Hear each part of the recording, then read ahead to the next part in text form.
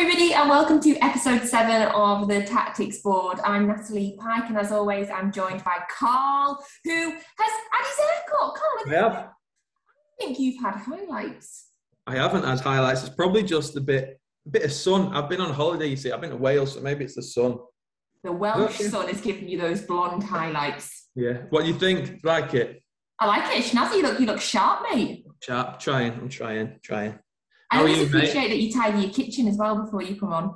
You know what? If I showed you just behind this corner, it's just like shoved. Everything's just like, oh no, I've got a corner now. Shove it all to the side. But yeah. Are you okay, mate? Yes, I'm fine, thank you. Busy week, yeah, lots of games, getting into that really busy time of the season with being a Manchester City fan with loads of games. So, yes. Yeah, it's a funny smirk. You got anything you want to say? No, nothing. Just a busy time, innit? You've got to attend all those games as a Manchester City fan, so yeah. I do, thank you. Yes, you do. You definitely do, yeah. Yes. I won't say anything else. Pep said it all, so I don't need to say anything, do I? Oh, Pep was misunderstood. Okay. So, how did you? Well, first of all, if you've not joined our league yet, what are you doing? We're on the Sky Sports Fantasy Football League, and our pin is 997-6717. I still don't know it off by heart. 997-6717. Go on now, follow us, join our league, because we're doing competitions throughout the season, spot ones, so you can join at any time. So go on, join our league. It's worth registering for some of the prizes that we're going to be giving away. So, Karl, how was your week? My fantasy football week, it wasn't great, to be honest. I got 58 points, but I got 58. 58, that's all right. Yeah, it is, but I got 4 players that got me 0. And it's because I went away, because I went to Wales. There's no signal in Wales where I went. So I couldn't make my captain changes. I couldn't make any subs. Mendy was injured. My goalkeeper wasn't starting and a few others. So, yeah. That's your excuse. You went to Wales and there was no reception. I went to Wales, got new highlights, and... You were in the hairdressers when you should have been changing your fantasy team. Yeah, that's what it was. How did you get on? I got 79 last week. I had a good week. Very good. But I was one of many players that had Alexander-Arnold, who obviously didn't play, who sort of unexpectedly was ill or picked up an injury, I forget, on the day of the game. So I had him that got me 0. But I had captained Salah, which is always... Yeah, very good. Yeah. You've got Salah, but did you not have him as captain? No, I didn't have him as captain because I didn't have time to change my captains. My captain was the same as last week, and I didn't have time. I should have. That's what's annoying. This is where usually my relationship with fantasy football falls out, because if you just miss one, you're like, oh, I could have had an extra 20 odd points. Do you know what I mean? If you just... Yeah, mate, I had him captain, so you got 15, but because I had him as captain, I got 30. So See what I mean? Yeah. And then you missed out on having the captain for each game day as well. So I did. Yeah.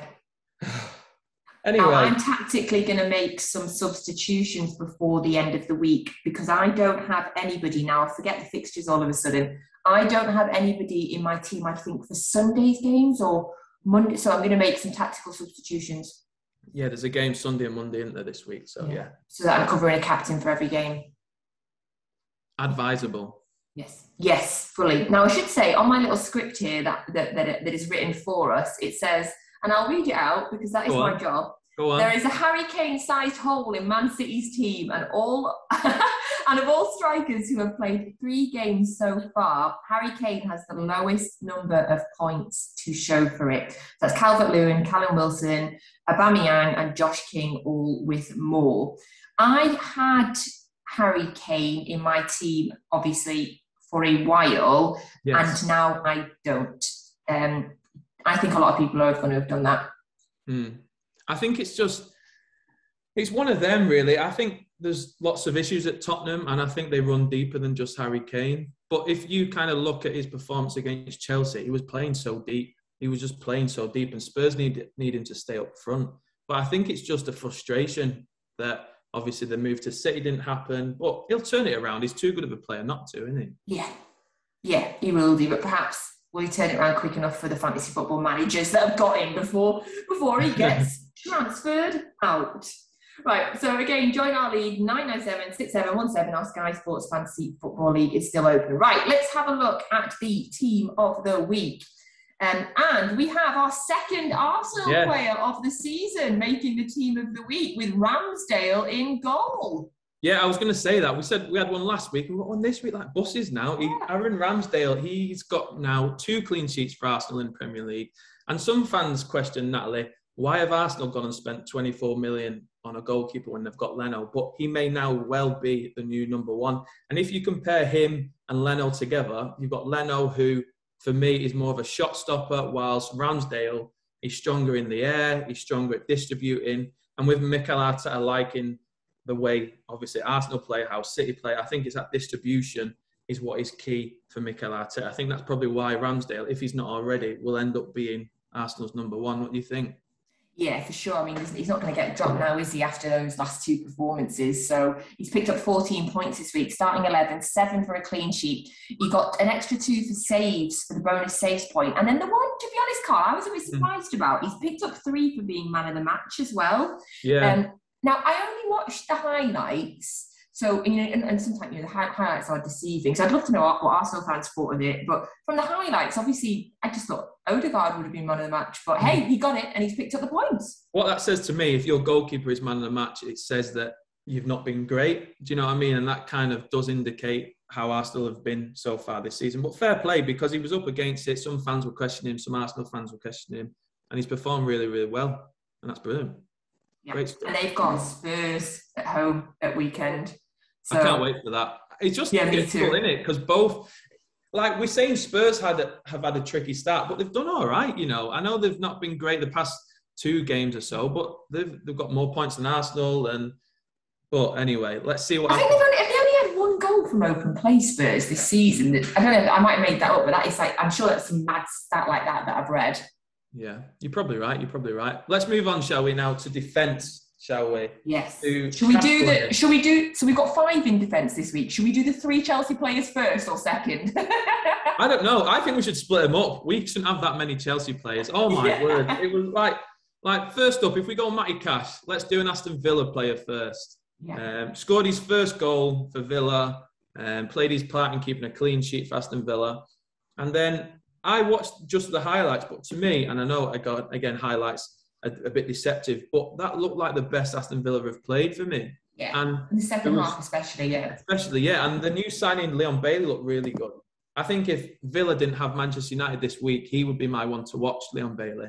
So, is that who's next for them? Yeah, so they've got a difficult game coming up, but Leon Bailey looked really, really good, and I think he'll settle in well at Aston Villa. Yeah, and Matty Cash there getting a goal. Obviously, love to see a goal from a defender, because he's picking up clean sheet points and a goal point as well. And it's his first Premier League goal in 33 appearances for Villa. So I don't know how many more goal points he's going to get you this season for all those players. Well, for the how many percentage of players have got him? The 1.67% of you that have him. Yeah. But if you did, you got a goal from him this weekend. I saw Jackie Grealish as well. He Instagrammed and he like said, "Oh, really proud of you, mate," sort of thing. Because obviously Jack Grealish still keeps an eye out for those games. But yeah, fair play. He's got the same haircut and now he's scoring. Now he's scoring like Jackie Grealish. So fair play for Villa there. Jackie Grealish, are you mates with him? Do you know him? Yeah, we get our hair dyed at the same place. That's where we go. We sit next to each other. I want to see you in a headband next week, please. I will. When it's a little bit better. Right, let's do Cancelo before Let's do Cancelo. The 3 Chelsea players. So Cancelo getting 11 points this week. Obviously, City had the 0-0 against Southampton at the weekend. So he's picking up clean sheet points, starting 11 points. But he's also picking up bonus points for his passes and his tackles, which is incredible. I mean, Cancelo has had a great start to the season. He's been consistently playing for City for a number of reasons. And I think in terms of Pep Roulette, he's one of your safe choices. Yeah, he always seems to come out on top, doesn't he, with Pep Roulette, really. And he's one of the defenders, Man City defenders, that we say week in, week out, we always get you bonus points for passes. Like, how many times do we need to say that now?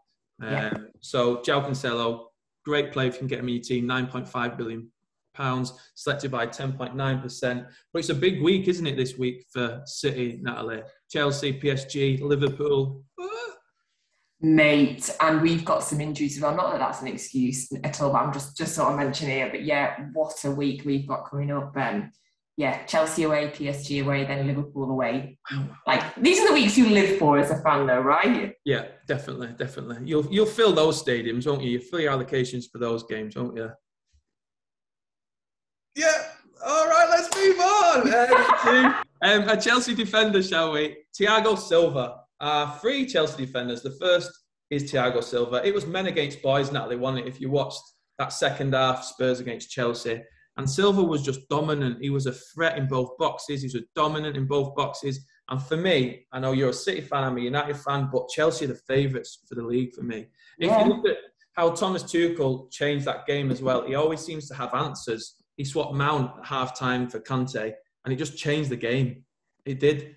And it's just kind of, they've obviously got the personnel there, and they've got a manager who knows how to use them as well. Yeah, I mean, they've conceded, in terms of the defensive players particularly, they've only conceded 1 goal so far in the Premier League this season. I mean, having said that, that is the same for City and for Liverpool, and obviously City have Chelsea and then Liverpool. Yeah. But they are so defensively sound, Chelsea. And yeah, I think I'd have them as favourites, from the start of the season. In terms of Thiago Silva, he obviously didn't start the first 2 games, came on as a sub in the Liverpool game and then started the Villa game and then started at the weekend as well. And I think we're going to see his percentage selected by go up if he holds down this place. Because at the minute, he's only selected by 2.35% of players, which, considering how good he is, yeah, I find that really surprising. And I saw on the BBC website this morning as well that Micah Richards has said he's one of the best centre-backs in the Premier League. So, that's sort of high praise. So I'm going to expect to see his numbers going up. Yeah, it's a bit of a bag. And if you look at another Chelsea defender who's selected by more players, 22% of players have selected Marcus Alonso. And I mean, what a season he's having under Tuchel, isn't he? He is now, Natalie, the second highest scoring player in the game. Not the second highest defender in the game, the second highest scoring player in the game after Mo. Wow. And it's just mad. How mad is that? I was doing my research before this and I was like, surely that cannot be right. But he is.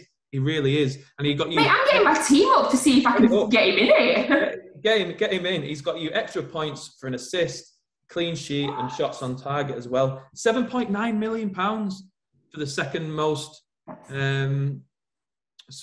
what do you call it? Second most highest player in the selected, game. Yeah. You know what I mean? Like flipping it.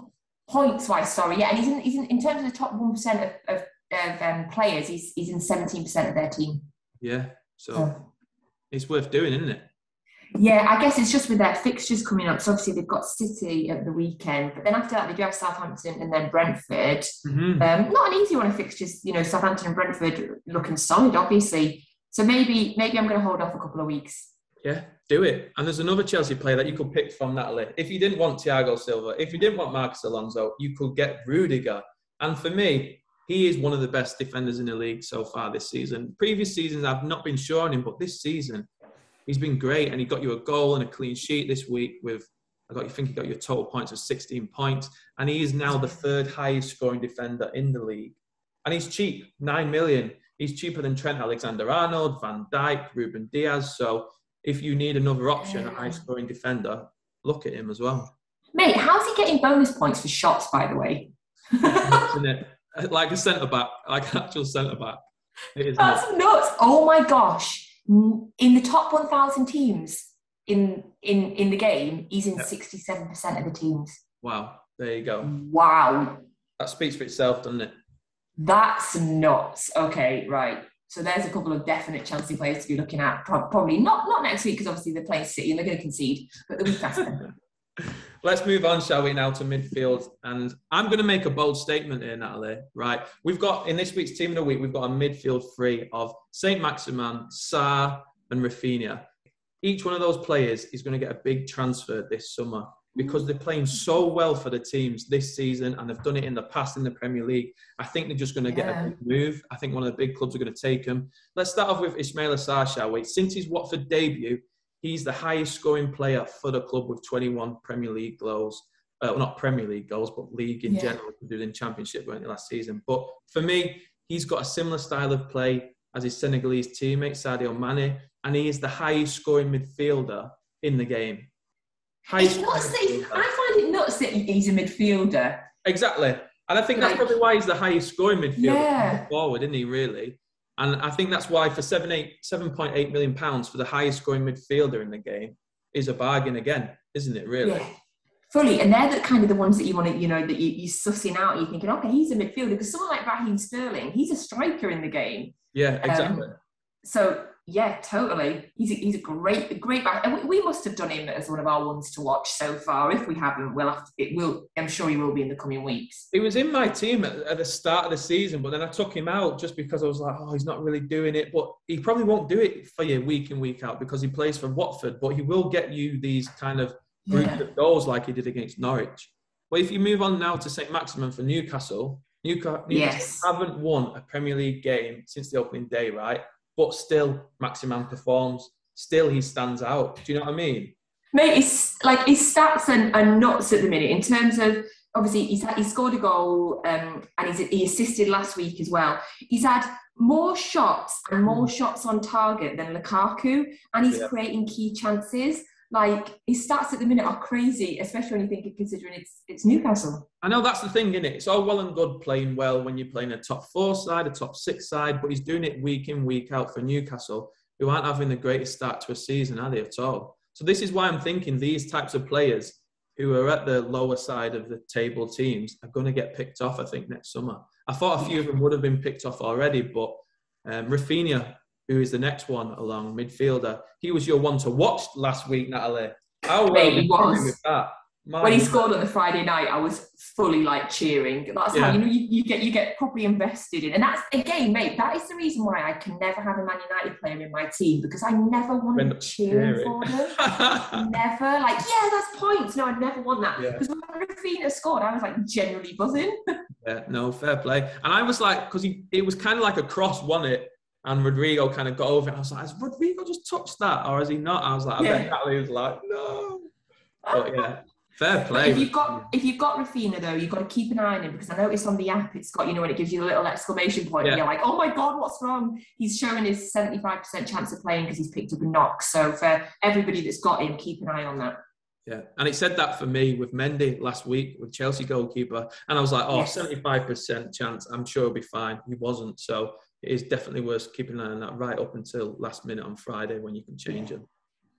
Let's move on now to our strikers, Natalie, to Mohamed Salah, who is the highest scoring player in the game. And no wonder he's selected by a massive 49.65%, and he's in 93% of the top 1K teams. Never. 93%?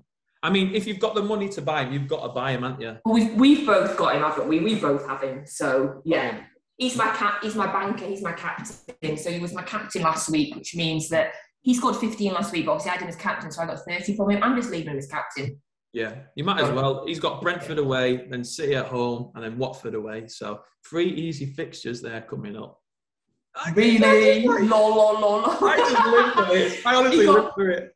Just winding me up. He got a goal, he got assist, he was man of the match, he'd had loads of shots. He's a banker. I feel like you've got to fit him in your team. You've just got to. Yeah, even if you can't afford him. I did say if you've got the money, go and buy him. You probably don't have the money, but shoehorn him in, sell someone, getting your points in him. Yeah, for sure. And then Ivan Toney alongside him, who I also have in my team. Well, I think he's our one to watch in the first week that we did this. I love him. I just think he's really cool. He's really composed. He's managed to step up from the championship, with variable that's not a word, is it? Ease at the minute. So obviously this week he scores from a penalty. He took the penalties last year. He takes the penalties, and he's a master penalty taker. He scored 15 of the last 16 penalties that he's taken in English league football. That's nuts. The guy is just so cool. He scores penalties, and he got a penalty at the weekend, and he got an assist as well, which is why he's getting up there with 13 points, and he was man of the match. I just love it. He just looks like a real Premier League striker now, doesn't he? I mean, there's some strikers that kind of can do it in the Championship but can't do it in the Premier League. He's definitely not one of them.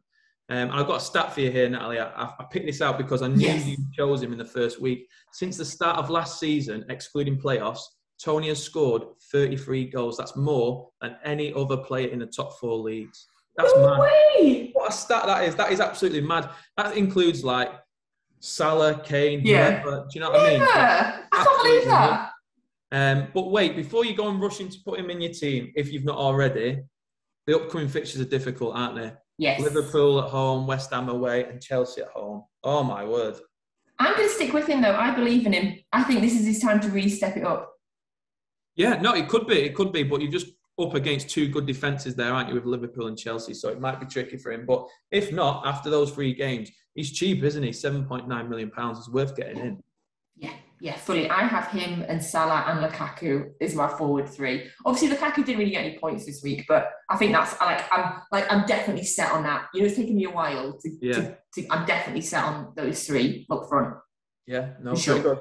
Yeah, because you had to move around, didn't you? You had Son, then you had Kane.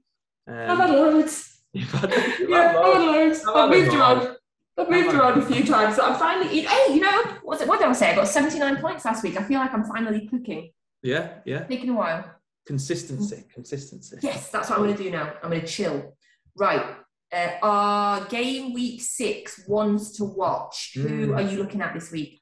Who am I looking at? I'm looking at Demarai Gray, right, for my one to watch. I have highlighted him before, but he's never been my one to watch. £1.5 million from Bayern Leverkusen, and he is now well on his way to be one of the bargains of the season, isn't it?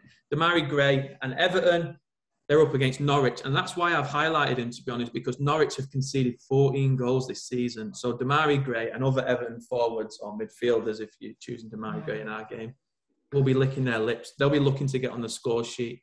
And 58%, Natalie, of the top 1K teams agree with me, and I've got him in there. 57%? So I did 58%. I didn't even think it was as high as that. And I checked and I was shocked, but he just looks rejuvenated under Rafa Benitez, does Demarai Gray. So, yeah, Demarai Gray is my one to watch for this week. Oh, God, yeah, that's a shout. That's probably got me thinking. Who's yours, Natalie? Who's yours? Norwich. Poor Norwich, by the way. So my one to watch this week is Alan Armstrong. Now, obviously, Southampton had that great 0-0 draw at City at the weekend, and they looked solid. They were really well organised. He could have had a penalty, perhaps. Should have had a penalty, which we know in this game would have got him points as well. I don't know if he'd have taken it. I don't know who takes the penalties for Southampton. But hey, if you're winning it and you're the striker, you're going to have to peel it out of my hands. So I watched a bit of the Championship last season, which I think I've said before, and obviously he was incredible in the Championship last season. And I've been waiting for when he went to Southampton. I was really, really chuffed, you know, because similarly to Ivan Toney, wanting to see what he can do in the Premier League. Yeah. So far, in terms of Southampton, he's had more than double the number of shots than any other Southampton player. So in that team, he's the one he's having the shots. Southampton looks solid, and they're playing Wolves. Now, I say Southampton looks solid. Obviously, they've not won a game yet. They've had loads of draws, but it's going to click for them. Like, it is going to click for them. Wolves, they're playing Wolves at the weekend. Wolves struggling to keep a clean sheet. I think they've only had 1 clean sheet so far this season. So I think him, 7.8 million is a decent price. It's around about the same as Tony, who I think is 7.9. And I just feel like he's got the talent. It's going to click in the Premier League. It's going to click for Southampton, you know, like in terms of a win and not just a draw. So Alan Armstrong.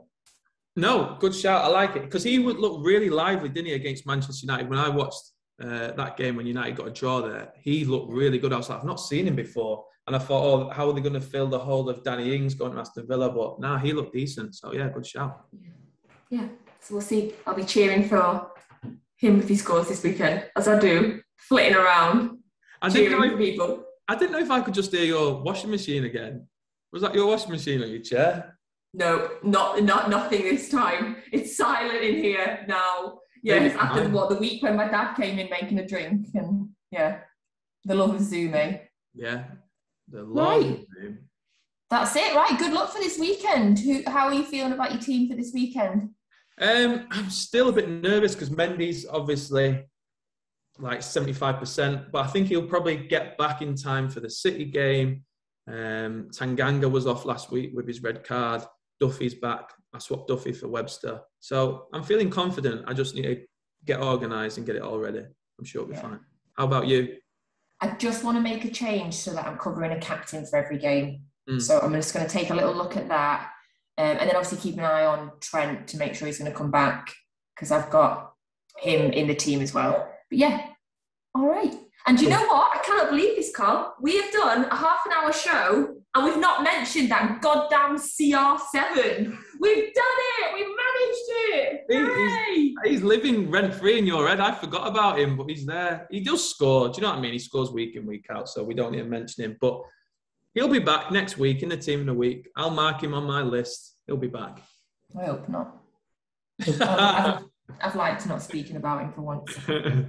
Right, so thank you very much for watching us again. You can still join our Footy Accumulators League on the Sky Sports Fantasy Football with the code 9976717. Yes! Memorise it, 9976717.